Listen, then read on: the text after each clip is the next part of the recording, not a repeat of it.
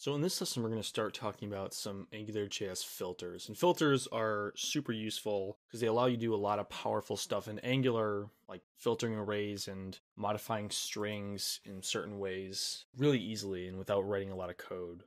The most basic filter is going to be a string filter, and Angular actually has some built-in ones for you. I'm going to show you how to use one. So it's very simple. So here we're just going to create an input, type to a model, and we'll say myFilter.string. Then we're going to interpolate myFilter.string. And then the actual filter is accomplished with the pipe operator. So you're going to do the data you want to filter, followed by a pipe, and then the filter name, which the built-in ones, one of them is uppercase. If we try this, if we type in lowercase Jake, it will be uppercased. We see that the filter is just leaving everything else alone. This is very simple and it's built in, so we have access to a whole bunch of these. There's uppercase, there's lowercase that are easy to use, and we can just plug them right in. So what else can we do? Well, we can do the date also. We have the current time, Unix integer formats. If we refresh and paste it in, we're going to see that the integer format of the Unix time is made into a date. So these are the kinds of things you can do with very simple filters, and they're built in and ready to use. You don't have to do anything to set them up. Very useful, but there's more that we can do with filters.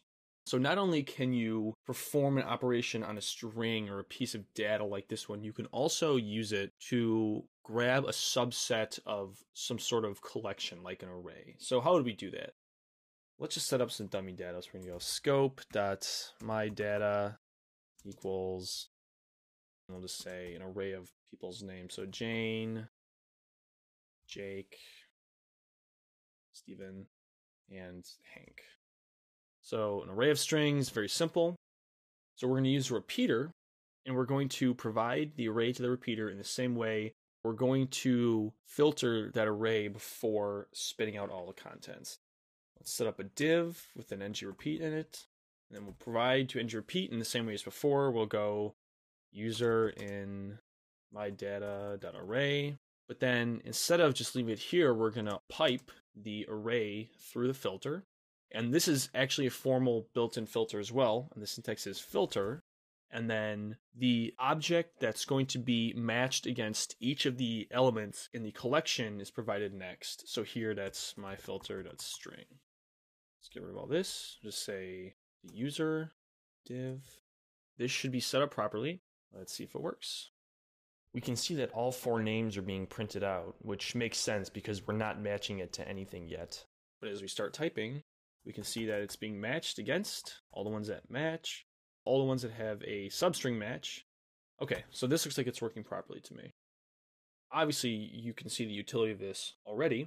One thing that's worth mentioning, though, is that you're probably not going to be filtering just strings. They're going to be rich JavaScript objects that go in here that are represented by users at your database or whatever, and you want to filter against those. How would you do that?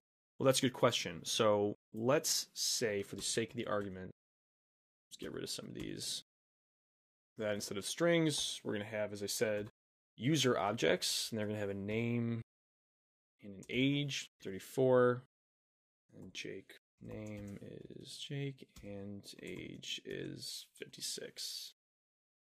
Now let's filter against these objects. So how do we do that? So we're going to be providing a search object, as I mentioned before, and we're going to format it in the same way that these are formatted. So here, my filter is the object that has to match this. We only care about the name subfield. So we're going to do name.